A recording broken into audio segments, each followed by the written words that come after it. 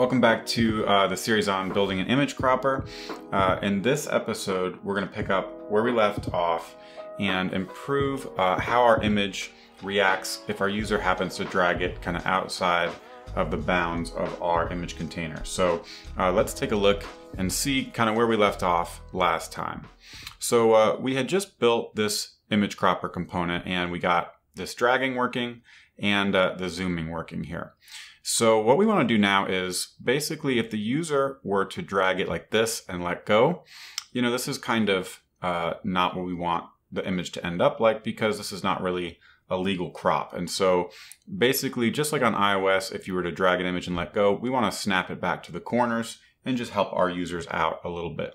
So let's start off pretty simple and just take the left-hand side of our image and get it to snap back to the left-hand side of the container. Again, if we drag it too far this way. So our strategy here is going to be to look at the client bounding rectangle of this image and this container. So if I were to just grab this image here and come to our console, you'll see we have this get bounding client rect method. And this is going to be our friend here. We're going to use this to basically see how many pixels our image is away from the top or the left of the screen. So over here in the code, we already have a ref to our image, but we need another ref of this container here so we can compare those bounding boxes. So that's going to be the first thing we do. We'll just get an image container ref and we'll slap it on this div right here, just like that. And now we can go ahead and implement our logic. And we're going to use this new hook called onDragEnd. This is another function that React useGesture gives us. And if we just log end to the console here, we'll see as soon as we let go, we'll see that that hook is invoked. And that's exactly when we want to say, hey, you know, if we've dragged this image over too far, let's go ahead and snap it back to 0. So how might we do that? Well, I'm going to go ahead and drop some code in right here into our hook and just walk you through it. So we're going to start out with our existing value of crop, which again just has our X, Y, and scale. And then using our image ref and our image container ref, we're going to get those bounding client rectangle boxes that we saw earlier. And then we can use those to basically compare. So it helps me to just kind of visually see this. You know, I went through a lot of different strategies trying to figure out the best way to do this math, and it always helps to just get something concrete. So if I were to just grab this div right here, and go ahead and check out the client rectangle, we'll see that left is 32. And that's just because it's 32 pixels from the left of the screen. So that's what that means. And then the image starts out at 32, but if we were to drag it and take a look at it, then we're going to see its left value is now 84. So the left value is the distance in pixels from the left side of the screen to the left side of whatever element we have selected. So in our case, if the user ever drags this farther than the left side of the container, we know we need to snap it back, right? So we just run that check right here. If the left property of those bounds is greater than the left property of the container's bounds, we should snap it back. But if it's less than, it's okay, right? Because that's a legal crop. But if it's greater than, it should just be 0. So we go ahead and set that X property to 0, and then we call setCrop. So let's go ahead and save this and come over here and refresh. Then we can try this out. Let's grab our image and drag it, and we see it snaps back. So that's pretty cool. So again, I'll refresh. We can move it left just fine. There's no snapping, but if we move it past the edge of the container, the X value snaps back to 0. Now you'll notice if I were to pick this up again, kind of have an interesting behavior here. Every time I let go, it does snap, but if I pick it up again, it kind of starts back where I left it off. And that's obviously, you know, not what we want. So what's happening here is that we're using this offset property in our onDrag callback to calculate the new X and Y when we're actually dragging the image. But offset represents kind of the cumulative amount of pixels we've ever dragged. And now that we're kind of bumping it back, we don't care about how much you dragged the last time. We want to start fresh every time. Well, fortunately, we can just switch this to movement to do just that. So now if we come over and drag this, every time we pick it up, it starts off at the left-hand side. Now, let's go ahead and move it to the right, and we'll notice some other interesting behavior. We kind of have a similar thing going on where we move it to the right, we have a crop value, and then I pick it up again, and it starts over at 0, 0. So to fix this side, we just need one more option for our dragging hook. So we can come down here to our options for our use gesture function and go ahead and drop drag, and then we'll just set the initial property to a function which returns where the drag should start from. So if you were to look kind of at the docs over here in React Use Gesture, you'll see in the gesture options we have this initial property, and this says every time a gesture starts, the movement state is set to 0, 0. But in some cases, you might want to calculate movement from an initial position that is external to your logic.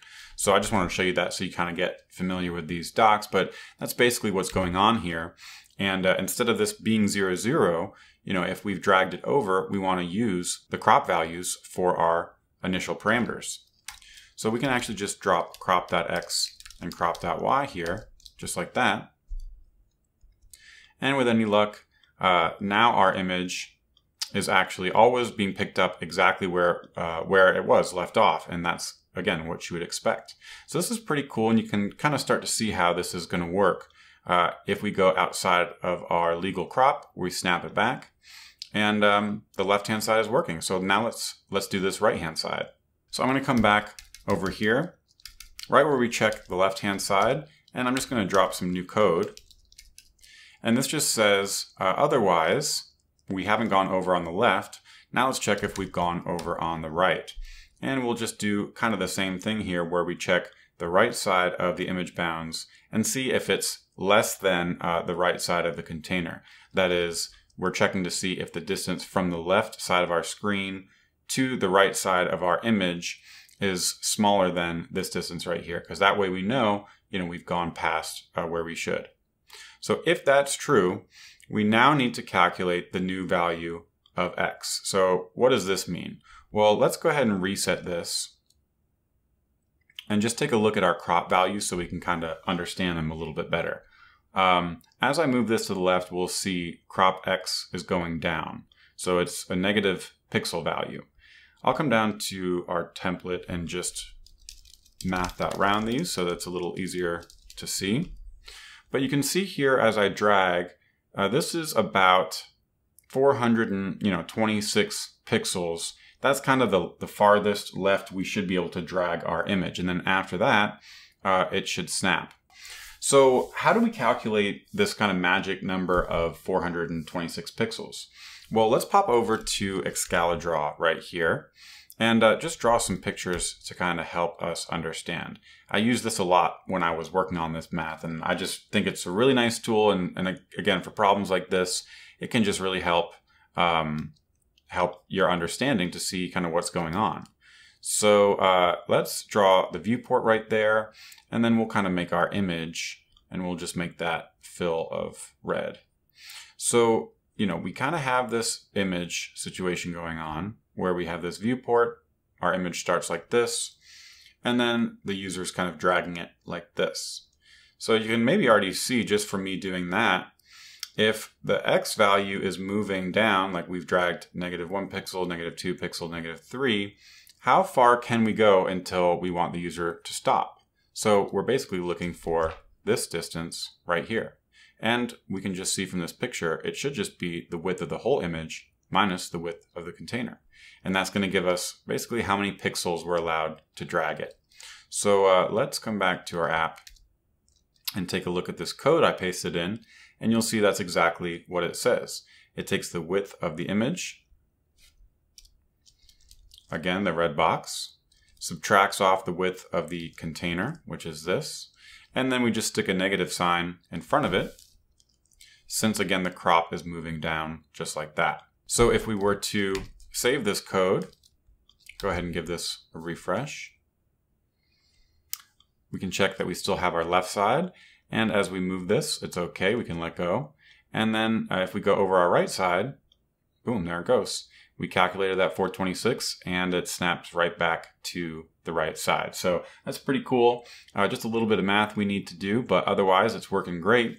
And now we can go ahead and paste in basically exactly the same logic for the top and bottom.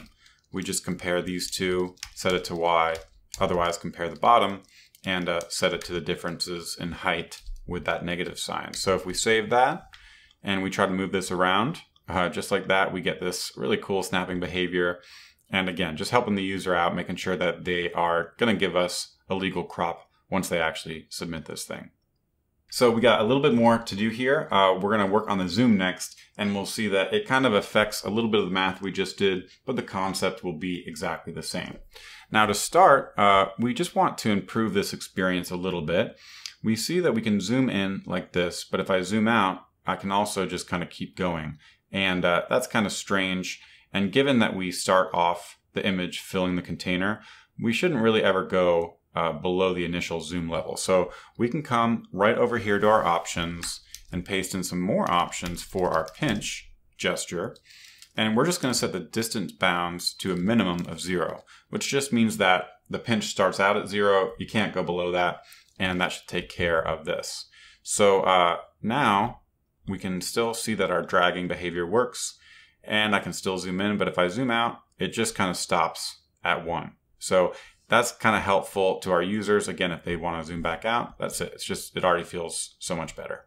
So now for the final part, and this is going to be where we basically see how our logic behaves when we zoom in. So I'm just going to zoom in right now, and I'm going to test out our logic for how the image behaves once we get over to the edge. So right here, you can see I'm pretty close to the edge.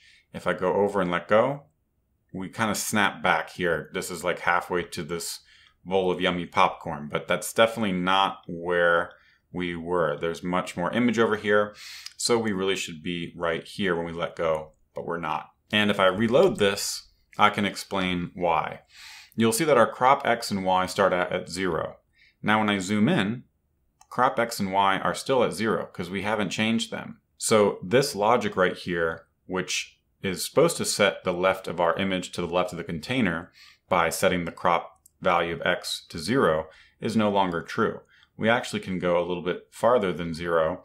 We can go all the way to, what is this, about 340. So that really should be what that value is right there. So again, let's pop over to Excalidraw and try to understand what's happening.